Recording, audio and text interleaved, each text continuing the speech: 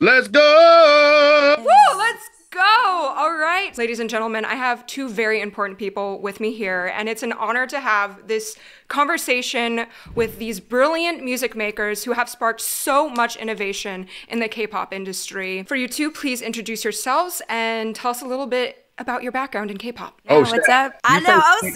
Oh, snap. What's up? I'm Chikk, and I'm super excited to be here with the one and only Emma from ReacttotheK. Thank you so much, beautiful, for having me.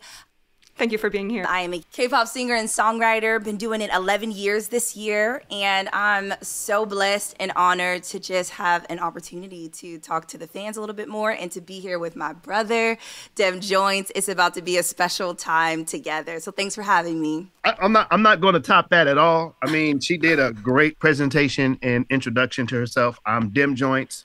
You know what I'm saying? Singer, songwriter, producer. You know, I hate talking about accolades, so I guess we're going to talk about that during the interview in terms of what you'll know me for. You know what I'm saying? But I'll be making the smashes sometimes. Yeah, sometimes. It's not like yep, just downplaying the amazing talent that we have in front of us right now. But today we are specifically covering the smash hit SHINee's Don't Call Me. And I have a huge fun fact for you two. Today is February 22nd, 2024. And exactly 3 years ago today, Don't Call Me was released. What? Exactly. This is literally the 3rd-year anniversary of Don't Call Me. Wow, that's hard. Gosh, I had no idea. Me neither. Literally. Me neither. Out of all days, we ended up choosing today for the interview, and so I think it was just meant to be. So a huge congratulations. That's hard. Thank you. That's so amazing. That's amazing. It is. So let's get this interview started off with what was the first thing that jump-started Don't Call Me? I would say, first of all, it was the vibes and the fact that we connect how we connect. You know what I'm saying? When we first learned about we were being in the studio when we were in Seoul, we already knew what it was going to be. You know what I'm saying? We knew each other from back in the Dizzy and knew what we were capable of doing when we got into the room. You know what I'm saying? So all we did was just go in there, close the door, and black out.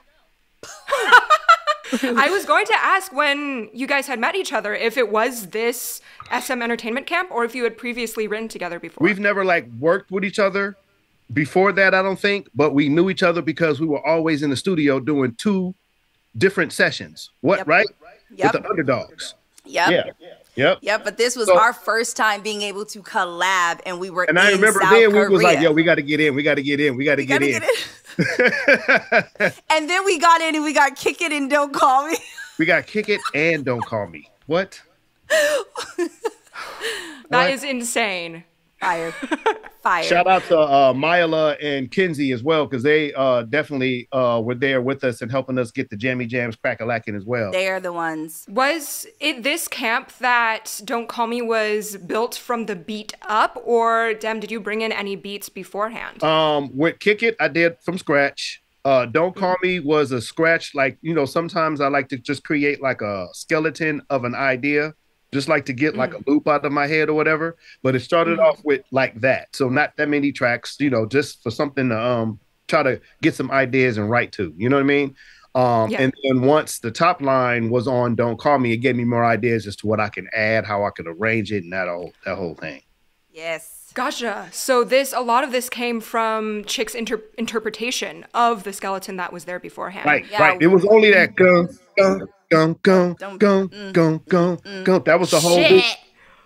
That was the whole beat. That was it. That was all Kinsey and I had. But when we were in the room, we were like, let's go. And Kinsey and I locked in. The track told us everything we needed to know for the top line. Right. And once we threw it back to him, by the time he gave it back, it was crazy. It was crazy. When you were writing the top line, did you already have a sort of story or an emotion in mind? Like, was it right off the bat like, don't call me, I'm in like, you know, like ending this relationship, you can't waste my time? Was it already that vibe, or did it start off with, you know, like the... No, it was absolutely don't call me. I think some of the original English lyrics are actually like, your number is blocked. Like literally, that was the concept. Like, do not call me if you don't want me. And it still stands true. This is information for me too. You know what I mean? I heard the song was like, "Let's go." I didn't push it to the side and be like, "So, everything's okay? What's going on in your life? Are you all right? You all right? Everything going good?"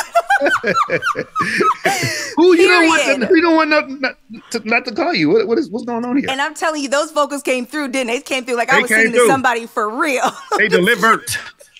Do you remember after hearing this beat for the first time, what was the first section that came to you? Was it like the intro? Was it the rap? Was the melody? So I approach a lot of my tracks the same way. So when they're as fire as this one, literally, Kenzie just press record for me, right? I just press record from the top. And I knew it would be a guy record. So it's just like, check this out, girl. If you don't want me, don't call it. Like, if you could jump into that bag right off bat, the melodies are going to find their way throughout. So I just jump in. And then Kenzie goes in. Wait, what'd you just do? Do that again. Wait, go back. Fix this. Go up a little, then down. Okay. And literally, we're going back and forth. But absolutely, from the top all the way through, because you're going to catch so much gold. Just push play. And speaking of which, so Dem, when you brought in these beats, did you already initially have an idea for whether this was going to be a boy group or a girl group? No, I did not. And the crazy thing about it is I only gave them that one beat. It's not like they picked from specific things. I really wanted to hear what they can put on top of this because, you know, at the end of the day, it's just like you have your ideas, but to get other ideas or different perspectives on something that you find unorthodox, and then they go in there and murdered it. I was just like, what? I didn't ask no questions. First of all, I just let me arrange. Ooh, this gives me this idea. And I just went to town. Because it came as such a shock to the fan. I'm sure you saw all the messages of like, whoa, this is such a sound change for SHINee. And so there were rumors going around. SHINee in an interview said that the SM Entertainment, like the management ended up giving it to Boa at first. And then Boa was like, nah, like I think this should be for a boy group. And then so it eventually ended up in SHINee's lap. So initially when Dem Jointz was writing it, it could have been for anyone. And then when you guys were together in camp, you knew it was like formed into a just like any sort of boy group song. I felt like it was definitely a spin for SHINee, you know what I mean? It was a little bit harder and more aggressive, and I'm all for that. You know what I'm saying? So I thought it was a great idea. Yeah, as a Showl, I want to thank you too for showing us a new side of SHINee, because for anyone watching who doesn't know this, Chikk also wrote Trigger for SHINee on an earlier album, which is a darker sound. And then Dem Jointz went on to produce Juice for SHINee. So we've got this whole new concept of SHINee's strengths thanks to what you guys have written for them. So just a quick little thanks to you guys. Appreciate y'all for listening. I mean, we're in the entertainment business, so you always want to like surprise and shock, and you know what I mean? You always want those moments to like just keep your audience on the edge of their seat sometime. You know what I mean? It's like we're making a movie, so you got to have a scene, you know what I mean, to fit everything in terms of emotion, action, you know what I'm saying, danger, suspense, you know what I mean? And you always want those moments. So why not go there? You know what I'm saying? Their albums should like tell a story, like just like it should always tell a story all the way through. All the way through. And my mind is always, how do I bring about a melody that has not been heard yet? Like I am always pushing for a sound, even vocally. What hasn't been done? What type of intro hasn't been sang, right? What type of verse hasn't been laid? Like I'm always looking for the innovation of, so because it's going to give the fans that shock value every time. And that is what we live for. 100%. That's actually, I reached out to the fans on X or Twitter, whatever you want to call it, and all of them were wondering about these shock aspects, these unpredictable elements of this song. Lola Known asks, what inspirations did you draw from this song since it's so unique? The piano, the Don't Call Me refrain, the Spanish sounding bridge. Some parts remind me of a musical even. I love it all. And Random Tara asked, did Southern rap from the 2000s play a role at all in the production?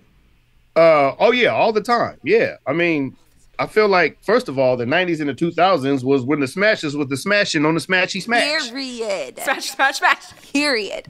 So we're always going to reference, you know, back to that because, I mean, those are our classics. Those are our, you know, the golden years of musical excellence. You know what I'm saying? So we're always going to reference back to that. And we appreciate the fact that it's always well received when we do bring those elements in. You know what I mean? Yep. But that bridge was fun because they wanted a build, but they didn't give me any specific, references to how that build could happen. So I was just like, when that "Don't Call Me" and that's all that was, I said that piano, I was just like, because I didn't want to do a regular, like, the riser with the beat and going crazy. And I'm like, what else can I do to where it's like the suspense and the climatic moment of life? You know what I mean? So that piano thing I felt was perfect. And they never came back with notes for that. That was one and done. I don't necessarily want to, do the average thing. It's got to cut through. And I think about that every time I'm making anything, for the matter. How can I cut through? How can I be different? You know what I mean? How can I tell my story and then to where now when you know exactly what to do when you hear what it is. What a bar. Sorry. What a bars. Get that printed on a t-shirt. Wow. I appreciate that idea. I'll be back, actually. Yes. Chikk, you match Dem Jointz's energy so well when he makes these sort of really unexpected, shocking changes. When it comes to the various sections that we go through, like this Twitter user said, it's sort of like a musical. Like, what kind of story were you imagining in your head as you were writing this? Yeah, something that is very important to me is to see them on the stage. To see that any artist I write for, like, I want to see them on the stage already. Like, I'm imagining the fans, I'm hearing them scream. I'm like, what comes next, right? When these lights come on and these pyro fire effects come up, what is being sang by 20,000 people across an arena, 50,000 people? Did you have the video running or any of their videos running in the studio and TV in the studio while you're recording?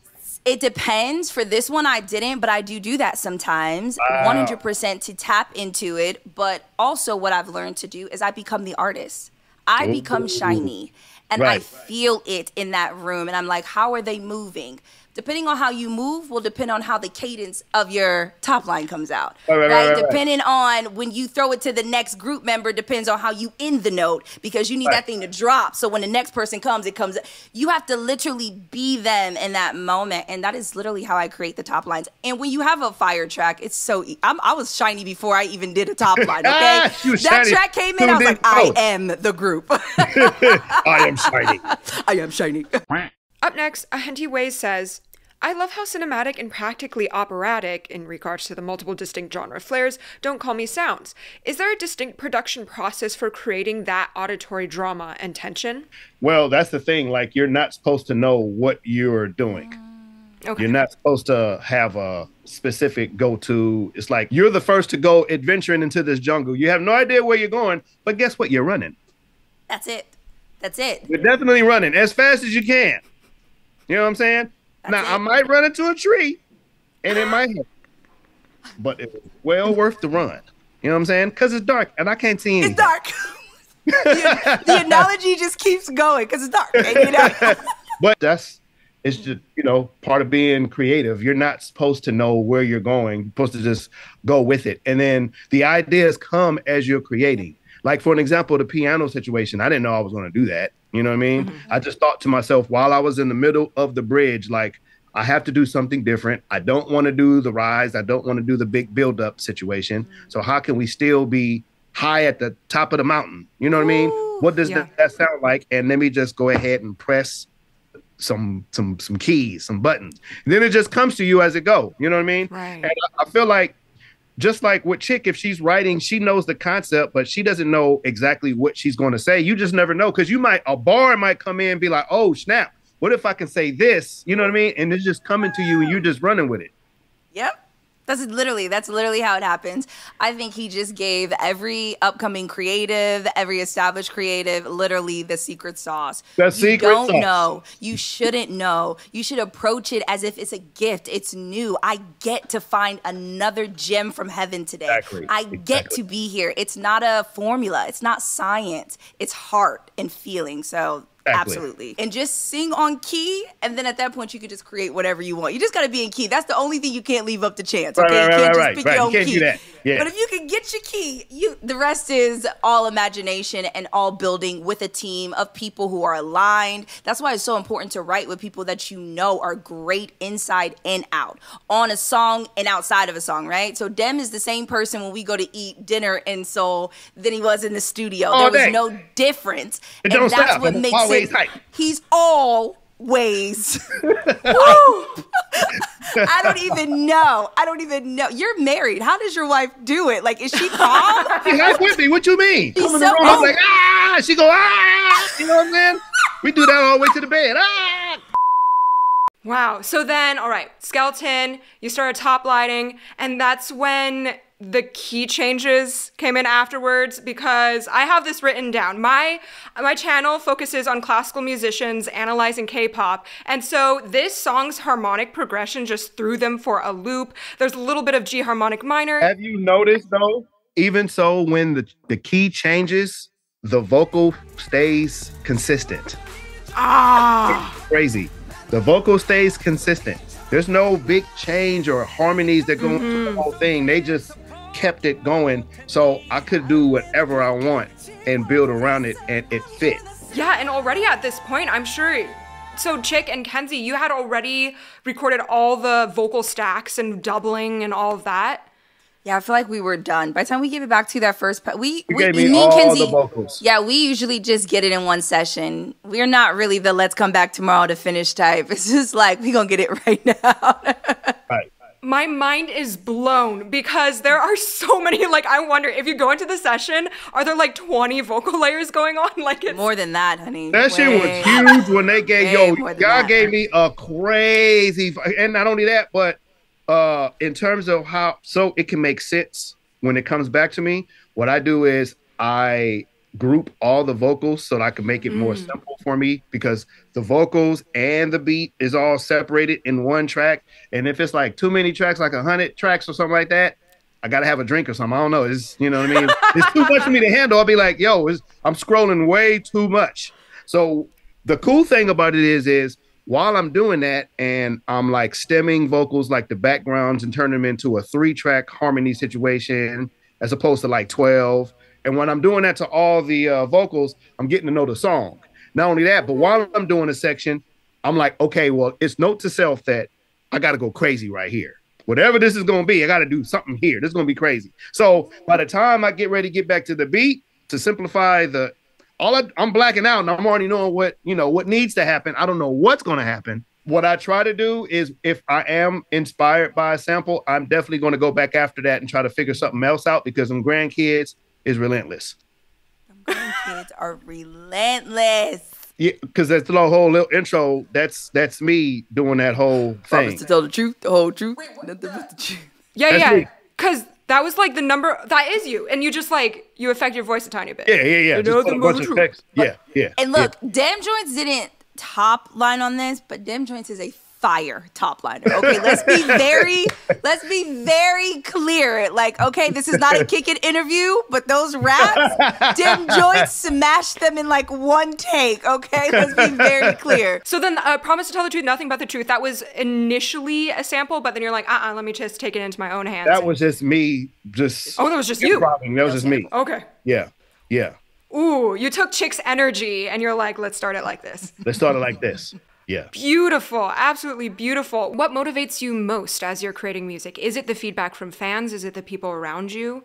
Is it your love for what you're doing? You just like feel like, yep, that's it. If it's the jammy jam on the jammy jam and everybody is loving it, it makes me want to run back to the studio and keep creating more. Like, oh, you like that? Oh, shit. Well, guess what I'm about to do now? I'm about to wire your socks off again. We're about to do it again and again and again. And not only that, but you learn from the overall result, the song, you know what I mean? And then be like, okay, so how can I top that? Yes. You know what I'm saying? Such a word. It's such a word. It feels so good. And I think what a lot of fans don't understand, especially for me, maybe Dem Jointz, all his songs go, but all my songs don't go, okay? When they go, they go. But you still have seasons where you might have 8 hits, but you still got 2 that were rejected, and you still put your all into that too. And so there's still these ebbs and flows. So when something goes, it's always gratitude. It's never I've arrived. It's never everything hits. It's like, wow, I did it again. I'm going to do it again. And it absolutely is the battery in our back, because if we didn't have people just giving us like, good job, you know, we might get a little weary, but it is such a blessing. It's a blessing. To be in a mindset to where I feel like though we've been doing this for a minute, the level and height, we're just getting started. You know what I mean? We haven't even gone to the next level in terms of what that is just yet. We still have yet to like make the smash of the smashy smash. You know what I'm saying? Whoa. But we're always going to try our best, and you know what I'm saying? Just hit the ground running every time to make sure that we do our very best. It's mission. Like, there are days I do not want to show up to my mic, but because I know why I'm here, I come to my mic. And when I black out.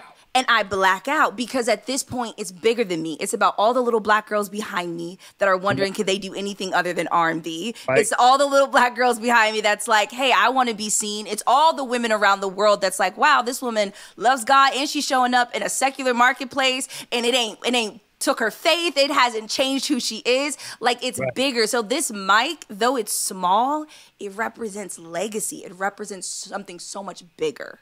It's crazy when you say that, because the moments where you be like, you know what, I'm gonna push myself even though I do not want to do this. I don't feel like doing this. I don't feel like taking time to like spend so much time on the edits and this and that and that, because I'm not being creative. But then you put your all into it. And then those be the ones that be the champions. I knew you were about to say it. Those be the ones. Those be the ones. So knowing that, your attitude changes. You self-change your attitude. Nobody has to tell you anything. Come on. Come on. We about to preach on here, Emma. Don't get us started, because we will preach. Okay. Hey, I'm this avenue for you to speak your mind, speak whatever you feel is most important to you right now. That's what my platform is for. Hey, that is all right. And then we go quiet. Hey, you've said so many things already so far in this interview that's going to be incredibly inspirational for so many people watching right now. And to bring it back to one final question for Don't Call Me, K-Pop with V from X said, hi, you both work with a lot of personalities and different work styles while creating music, whether it be fellow producers, songwriters, or artists themselves. What is something you appreciated about the other person when you worked on SHINee's Don't Call Me together? First of all, Chikk is super stupid talented. You know what I'm saying? I don't understand why she's only underlining my hypeness and you know what I'm saying? Because she was right there with me, first of all. She came into the studio dancing. She never stopped the whole time. You know what I'm saying? Because I played that loop first. And then, you know, she was like, that's crazy. And then that was it. Yeah. But in terms of like our regular dialogue, she came into the room getting her boogie on. You know what I'm saying? I wasn't even playing anything. She was just, you know, she came in two-stepping in the room. You know what I'm saying? So the energy was already there. You know what I'm saying? So I appreciate that. It gave me reassurance that we about to go ahead and go crazy on this jam. And it wasn't even a jammy jam. I already knew she was going to go ham. You know what I'm saying? So just by the energy, confidence that we have in each other and know that we gonna do the damn thing on the damn thing. You know what I'm saying? That's exciting. You know what I'm saying? I'm just like, where is this gonna go? Because you know it's gonna go somewhere. Something's gonna happen. It's gonna be a great situation. You know what I mean? To piggyback off of the excitement, what makes Kenzie so cool is that Kenzie sits in one place the entire session. Kenzie already know what it is. And I'm just jumping. She's calm. I'm jumping off of couches. I'm rolling off the floor. Because she already knows. And you know she's what I mean? centered, She know what right? to expect. She already knew this was going to be a hit. She already knew. So she's like here, and I'm like, and then so it's perfect. But I think what inspires me about you, Dem Jointz, is yes, your creativity, and you're 100% incredible when it comes to the music. But honestly, it is who you are as a person. Like, sincerely watching you outside of the studio. You love people. You are the same to everyone. And when I was growing up in the industry, I was very feisty. I burnt a lot of bridges because I didn't have a bath. I was acting like my mama, just like, what's going on? And don't nobody touch my baby. But Jointz, like, to watch you handle your business so well, but then to show up in the studio so well, and then to love on people. So it is like, so I just want you to know that you're such an inspiration to me. Such an inspiration. Thank you so much. Thank you. For you. And guess what?